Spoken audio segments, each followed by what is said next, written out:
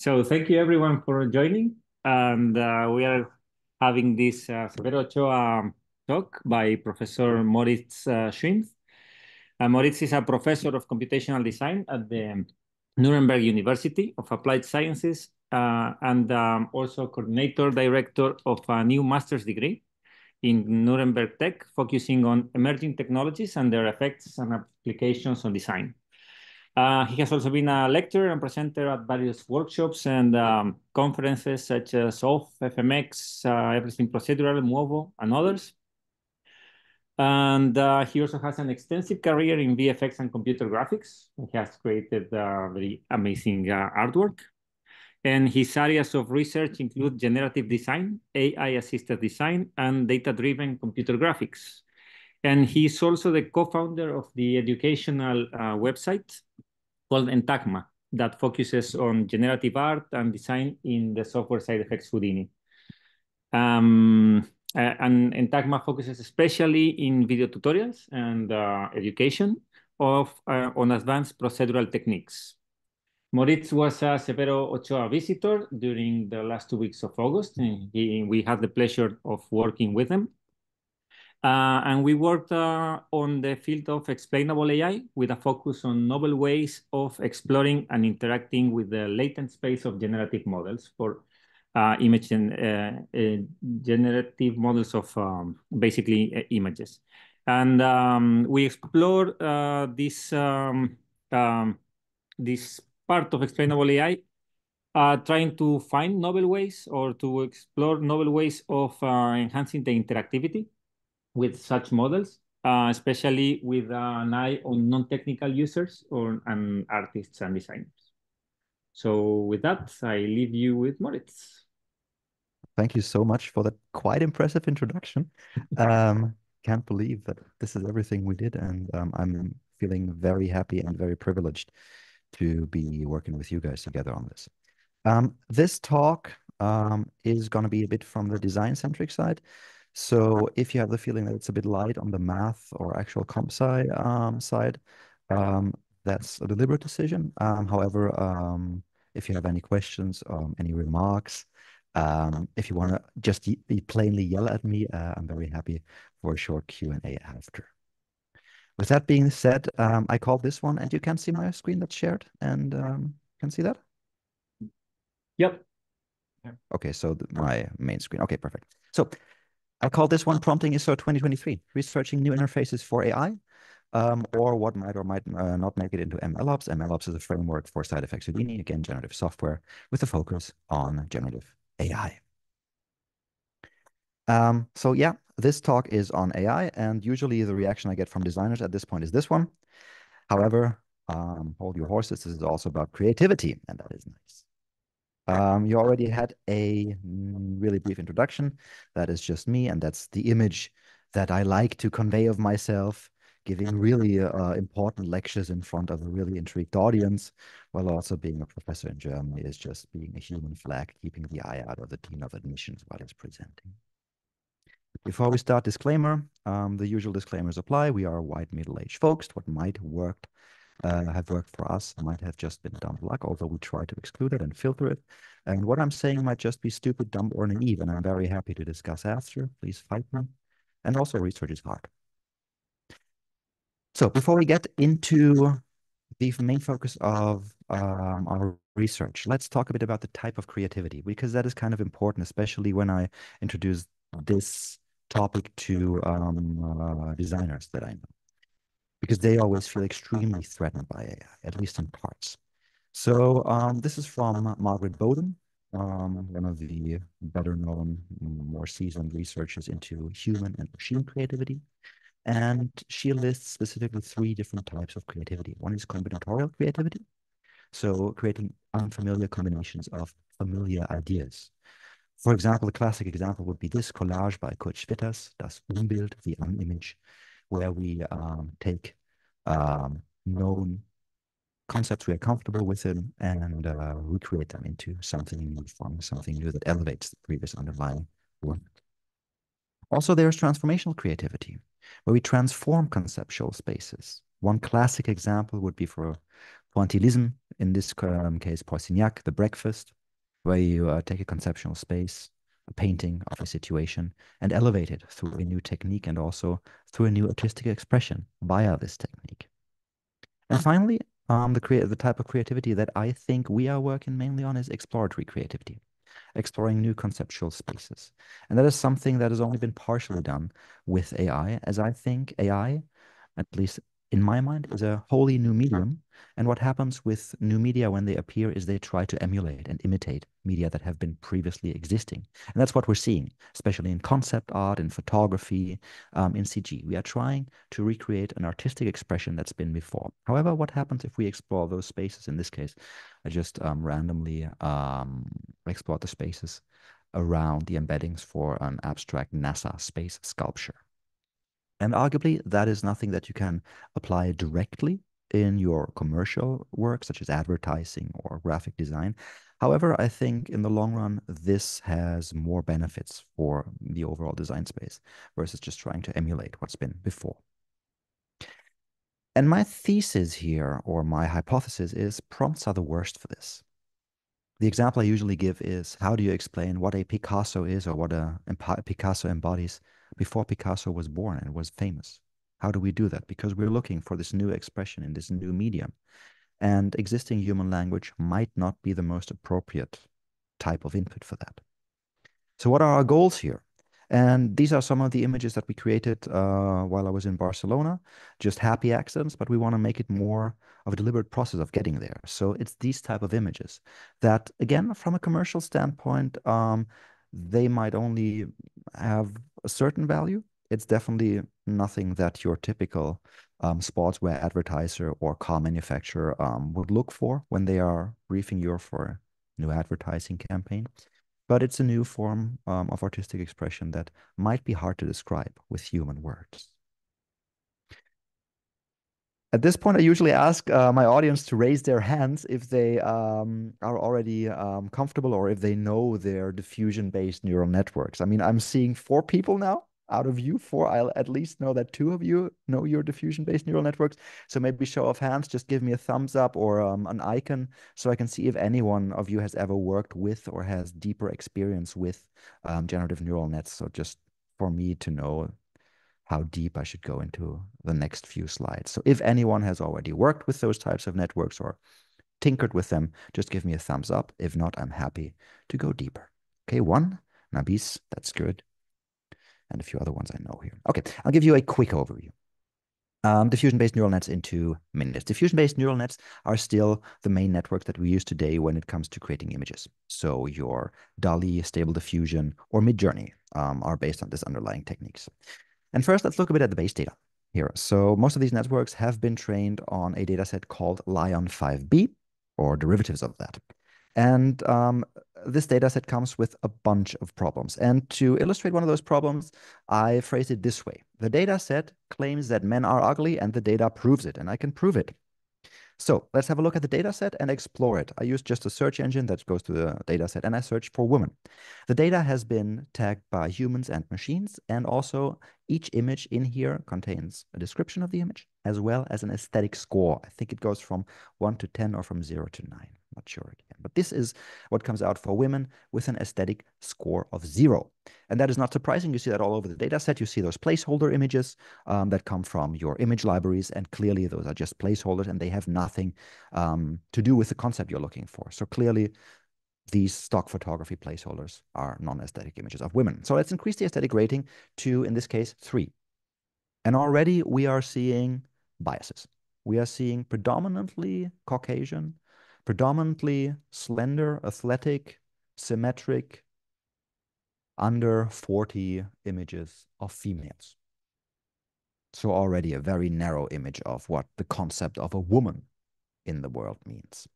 And if we increase this even further to 9, to the highest aesthetic rating, it gets really troubling, where you have these doll-like images of extremely young women, where you're almost getting a caricature of what a woman or a model is. So that's your woman. I claimed men are ugly and the data proves it. So let's do the same thing and prompt or look, search for men. Men with an aesthetic rating of 0, again, almost exclusively placeholder images from stock databases. Nothing surprising here. So let's increase the aesthetic rating to 3 in this case. And slowly we see a few dudes in business attire. Again, very symmetric, rather young, rather slender, rather Caucasian, and rather businessy. So let's increase the aesthetic rating even more to 7. And we see a hipster beard here or there, or a t-shirt with a slightly toned body appearing here. Again, still very Caucasian, still very slender, still very young. Now, my point is men are ugly. Why am I claiming this? Let's have a look at men with an aesthetic rating of 9. So the most aesthetically pleasing idea of a man. And that's this: gingerbread man and teddy bear. So where does this come from? I have a hypothesis. Again, nothing to prove it, but my gut feeling is that the original human evaluated aesthetic score has been predominantly done by your average internet user, which still is your Caucasian, cis, heterosexual male. And they might be hesitant to admit that they find a fellow male person, or the image of a fellow male person, extremely aesthetically pleasing. But that's just my theory. And that's why you have in the data the most aesthetically pleasing concept of a man is a gingerbread man and teddy bear. So whatever you use, be aware that there's huge biases in the data, which we can also sometimes use for our advantage, but more on that later. Now, for the technique, this is your simple block diagram. So you start out with a prompt. In this case, a parrot wearing a tuxedo. That's the image I want to generate. This first gets tokenized. So what we're doing here is we cut up this sentence, a parrot wearing a tuxedo, into numbers. And these numbers are just looked up by a dictionary. In this case, these are the actual numbers that come out of this prompt. There's just a start and an end index here, the 49406 and 49407. And in between, you have these codes for either words or parts of words. And these then get fed into a text encoder. And this text encoder generates a list of numbers, a so-called vector, usually high dimensional. That means a list of numbers, typically somewhere between 700 and 77,000, sometimes more components. And then we need noise, which we feed in this network, which has been traditionally called a UNet. There are newer architectures out there. And this network tries to remove this noise in the originally garbled up image step by step, while taking info from this vector here and trying to denoise it in a way that it resembles a parrot wearing a tuxedo.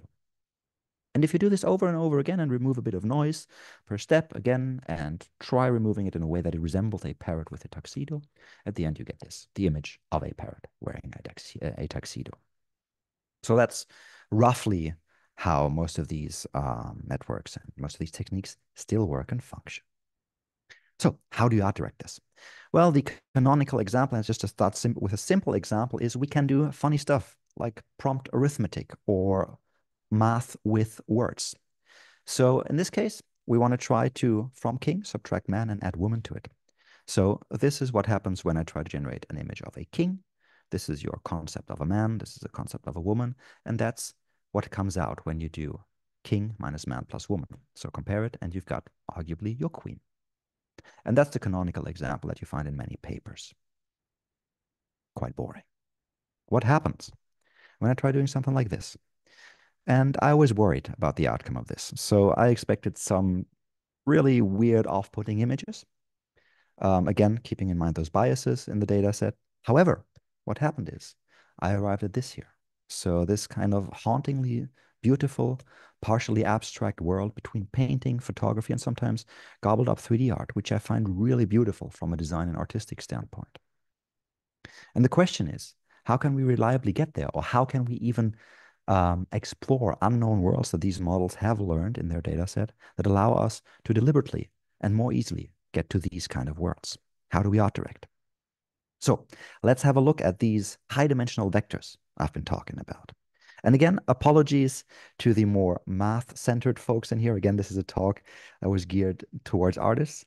I'm giving an oversimplification, but I think it's a good mental image of what happens. So let's try visualizing these high-dimensional vector spaces. And let's just imagine them as a flat two-dimensional map. And this is the map that our model learned of the world it exists within, the world it knows from the data set. In this case, down here, there might be a few data points, and if we run them through our neural network, it generates an image. Down here, this point would generate a parrot image. Up here, for example, this is an island that would generate images of tuxedos, and next to it, a peninsula of points that would generate something like this. Anyone has got a solid idea why this is there? I usually hear two theories. The theory I hear is just because a penguin looks very much like a tuxedo. Yeah, okay, that's one argument, but I think this comes more from the fact that the Linux icon is called tux. So it semantically classes it up there. And then the noise that we are starting with when it comes from denoising our image and generating a new image is, in this case, let's just imagine it as picking a random point on our map. And then this multidimensional vector we can see as a direction that we tell this point, or that we tell the algorithm to explore our map into, to after a few steps arrive at the image of a parrot wearing a tuxedo. So that's in 2 dimensions. And now you just imagine additional 77,000 or so dimensions, and you've got your whole embedding space. That's what this thing is called, visualized. And what we can actually do, we can employ dimensionality reduction techniques such as PCA, t-SNE, or in our case, UMAP, to actually visualize the space in 2 dimensions. And what I visualized here is a prompt blending between a tuxedo, a parrot, and a parrot wearing a tuxedo. So you can see really this horseshoe round trip in embedding space. This here is the visualization of a blending between pizza and a parrot. So you can see, if you zoom out a bit, this is just like where it gets from pizza to parrot. You can nicely see the island of pizzas clustered down there, and up there you've got your parrots. Just to drive this home, again, initially meant for designers, latent space, for example, when digits, this is your MNIST data set, so a data set of handwritten digits, projected down to 3-dimensional embedding space. So you can now see the clustering of those individual handwritten digits, but also how you can seamlessly blend between those individual digits. So basically, your embedding space is a highly compressed representation of concepts that exist there. So where do these things come in? Again, it's here in the tokenizer and text encoder where they get generated, and what I can do now is directly influence this direction. Influencing a direction in 77,000 dimensions, as with Stable Diffusion 1.5, is a bit difficult. So let's start off with something really naive and just pick one point that in this case generates a parrot, and then do a drunken person's walk and just randomly scatter a few points around there and turn those points into images. So what we can then witness is the further we get away from the central point, at first the concept of a parrot holds up and even yields sometimes amazingly beautifully images. But the further we get away from the central point, the more we diverge into weird images that just hold up the concepts of what a parrot is, until after a few steps in our walk, we arrive at this, a parrot-shaped noise, if you want so. Diving deeper, let's look at one very specific component, namely the tokenizer. The tokenizer, as I mentioned, is just a dictionary, and you can see what this dictionary looks like here. You can see those individual word snippets, or sometimes even just letters, with their IDs next to it. And we just go through our prompt and try cutting up this input prompt into these snippets. So why are tokens important? Let's assume you want to add a new concept to a neural network. For example, my face. What token do you associate with this dude here? It's best to use something that is not taken yet, because then we don't override any concepts. We don't have to train out any pre-existing concepts. And in theory, our training should work a bit more reliably. And historically, when this technique called Dream Booth was pioneered first, people settled on the token SKS. And that looked like it would work. So instead of Moritz Schwind or a man wearing a hat, you would prompt for SKS after training. However, after a few weeks, it became apparent that SKS tended to generate this. This is a Russian assault rifle called SKS. So nowadays, instead of using SKS, people tend to use ZKZ, and that seems to work. However, what if we explore this a bit more systematically? So let's try kind of filtering and see what pre-existing biases or pre-existing concepts in our neural networks exist for those individual tokens by, in our case, limiting ourselves to 3 and 4 letter tokens. And then for each of those tokens, which I think are 6,300 that are left, generate a batch of images, 40 images, and not only auto tag them, so we get a human readable description of what's happening in those images, but also within those 40 images for one token, evaluate how similar or how dissimilar the images are. In theory, that should give us how strong or how weak a concept for a given token is. And again, tagging those images and evaluating the similarity. For example, this CAMO, C-A-M-O, was one of the tokens with the highest self-similarity. And then we can evaluate how strong or how weak concepts are. Again, in Stable Diffusion, bees is a very strong concept, or mall, while wit, I think this wit 2 is a rather diverse concept. And then we can try fine-tuning a network. And so far, I only did a handful of tests.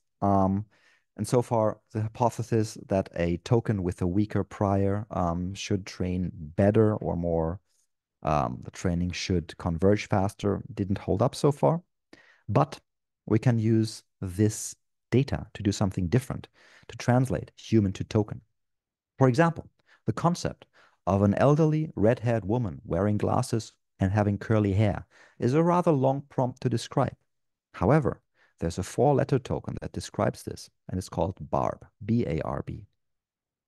Or this young, blonde, red-haired man, teenager, this is Isaac, I-S-A-K. And we also can predict or can tell something about the biases that a world model has. For example, when you're prompting for Eno, I was fully expecting this guy. This is Brian Eno, prog rock musician, very well known. I think he did the Windows XP or Windows 95 startup sound. However, when you prompt the model for Eno, you get this. And a quick Google search reveals that one of the major manufacturers of hammocks has a rather popular model called Eno. Or the same with the German word for mouth, for animal snout, Maul. Of course, this is all Star Wars, Darth Maul. So again, while not confirming the original hypothesis, we have now a data set that we can at least use to explore this. But let's kind of build on this a bit more systematically.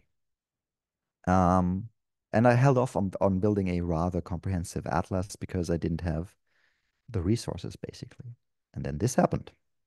You got in touch with me and contacted me. And at this point, I think I don't need to introduce you folks to yourself. And you also know your portfolio quite well, and you know this and this and this. So at this point, the question changed from can we just probe a system to can we build a more comprehensive atlas? And preferably in a more modern AI network called Flux. Basically, can we generate an atlas that maps out this embedding space to 3D, then pick a random point in 3D, even where we have no data already, and from this point, infer our embedding, so infer a high-dimensional vector, which we can then use to generate an image out of it. So basically what we want to do is we want to go prompt, embedding 3D coordinate, and then back from a 3D coordinate to an embedding to an image. Sounds easy, right? Well, so here's your standard Stable Diffusion text embeddings, those vectors that I talked about, those 77,000 dimensions. And I've drawn them to scale. So think of this as this vector, just the numbers. Each pixel is a number here. Turns out Flux uses T5 and clip, and actually the T5 is the orange part. And at the bottom of the orange part, there's like a third. There's one single line of blue pixels. That is the clip component, the 768 components. This is an issue because this takes resources and time to UMAP, to dimensionality reduce. And what happens after days and weeks of calculating, it turns out that this is taking longer than expected. And this was like, I think, a day or two before I wanted to originally represent this thing. So at this point, you're pondering your life choices. And again, this was Monday night, and I think Tuesday evening I had to present. So you panic and reread the paper. And it turns out that in the Flux paper, on the very last or second to last page, you find this.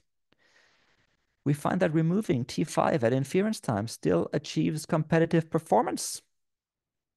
Nice. Basically, just this single blue line down there is what matters for the concept to be interpreted realistically, and not this orange stuff. So let's test this out. And here I prompted for a cat holding a balloon. The left one is with the T5 and the clip embeddings, and the right one is the clip embeddings only. And while it's clearly a different image, the concept still holds up. And we're super happy because now we can only work with vectors that have 768 numbers in them versus 2 million numbers. And what we can crank out of this is this. This is a three-dimensional point cloud of, in this case, 250,000 words that we prompted, just an English dictionary from NLTK. And if you zoom in here, and I kid you not, this was by accident where I zoomed in here. I zoomed into the weed and cannabis cluster here. But you can see it's working, so legalization and weed and cannabis is in the same cluster. So the dimensionality reduction in this case really holds up. Or when we zoom at another cluster here, we can see this is everything with books. To give you more examples, here we have the cluster for dog. And if you zoom out, you can first find different breeds of dogs, Corgi, Dachshund. I think a Schnauzer is in there somewhere. And if you zoom out further, you get more animals here with rabbits, snakes, and I think whales are somewhere. So, prompt, embedding, three-dimensional map, that works. How do we go back? Imagine we just create a new point somewhere in there and want to generate this into an image. So we need to go back from this 3D coordinate into an embedding. How do we do that? Well, there's one technique called UMAP inversion. A bit costly, but hey, let's use it. So taking this image, or the embedding that results in this image, mapping it to 3D, and from this, generating a new embedding, and from this, generating a new image. If everything would work perfect in a perfect world, the exact same image should come out here. Close, but not exactly. Well, you got at least two people there, one arguably male, one arguably female, but the rest doesn't hold up so well in composition and pose and cropping. Let's try this one. Also doesn't hold up too well. And this guy here becomes a kangaroo dog, so let's try something different. And instead of reversing UMAP, which is also quite computationally costly, let's just interpolate. Take the n nearest points, and from those, interpolate the underlying embeddings using radial basis function interpolating. So again, let's try it, interpolate back, and generate an image out of it. Again, should in theory, if the world would be perfect, be the same image, but it's closer. It's closer than the previous one. This one, well, while not perfect, arguably closer, and our kangaroo guy is at least now a dog guy that is sitting there in a really similar pose. Good enough for me. And all of this has been tested in Stable Diffusion 1.5. So really old model, old, that means like 2-3 years by now, but really fast. But we wanted to go to Flux. So let's try that as well. Again, embedding that created this image, map it to 3D, map it back to the embedding, create an image out of this.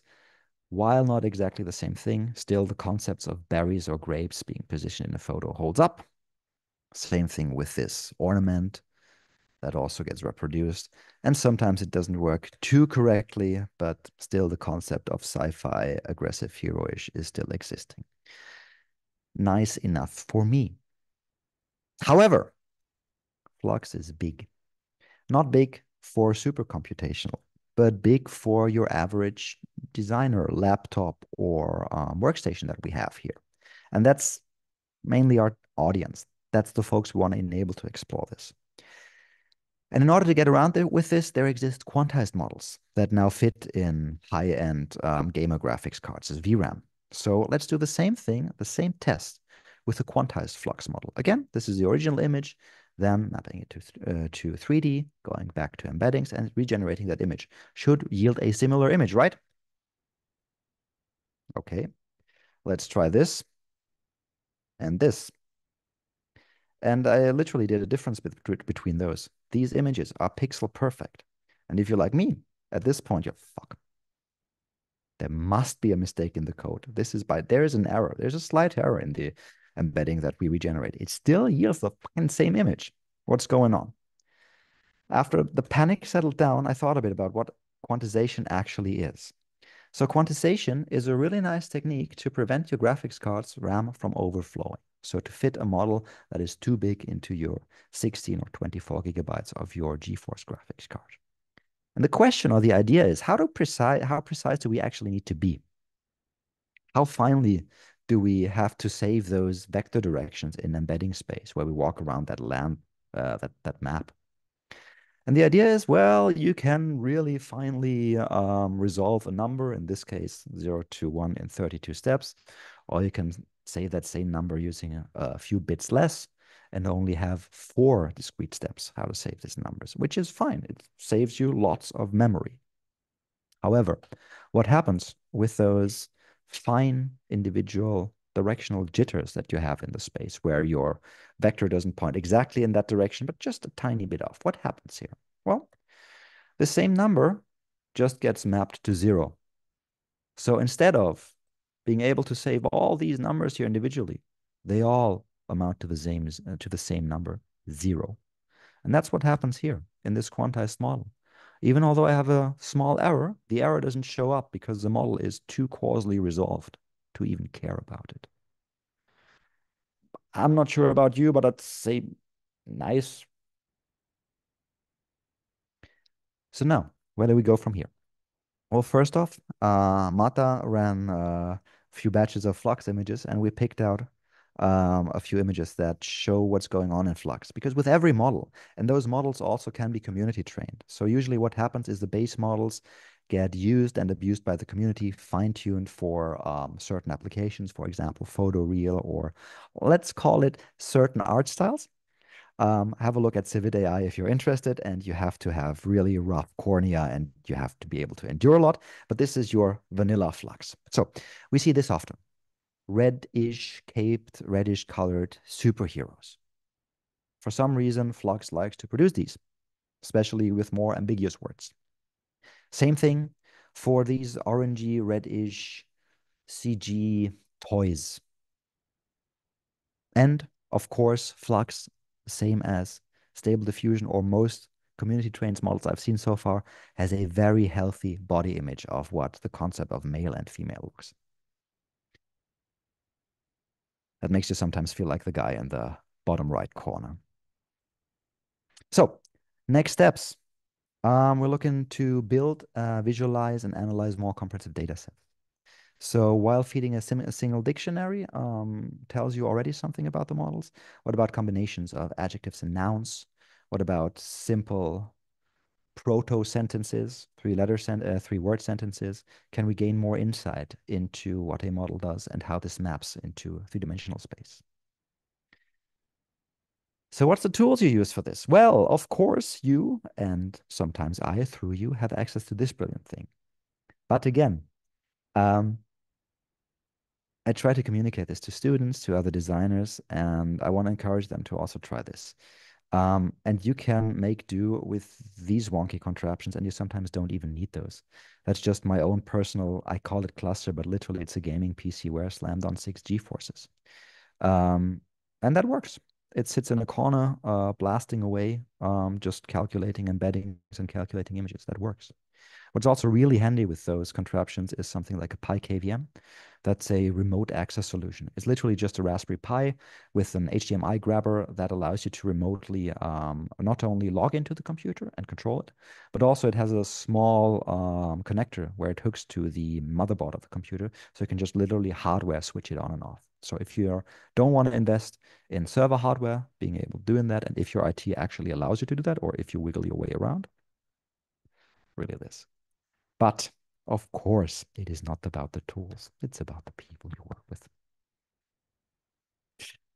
So, infamous last words. Learnings. Check your data. For example, Marta and I, we've been feeding just words into this whole thing, and we just assumed that a list of words is a list of words. It turns out the brown corpus is just a collection of articles. So there is single words occurring there multiple times. So check your data. Just give your data list a look through. And also read your papers multiple times when you're panicking. Sometimes there's these nuggets in there that allow you to really speed up your whole calculations. Then again, this is really important to me. That's what I try to communicate to my students and to folks I meet and I collaborate with.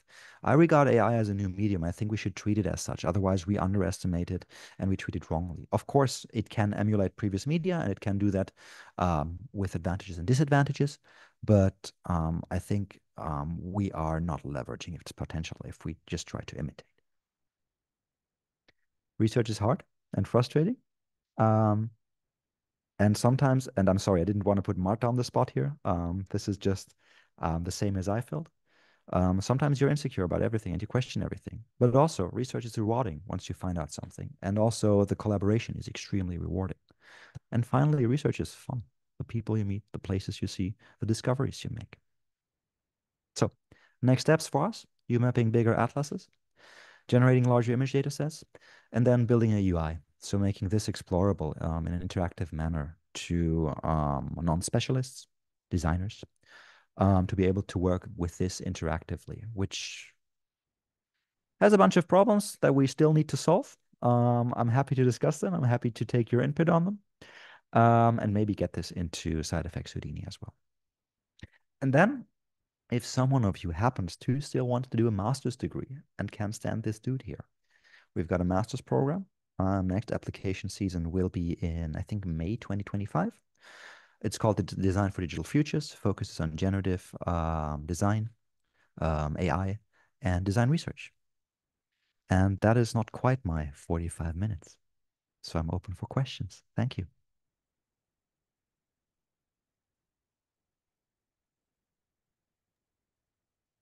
All right. Thank you very much, Moritz. Pleasure. Great talk. So Thank you.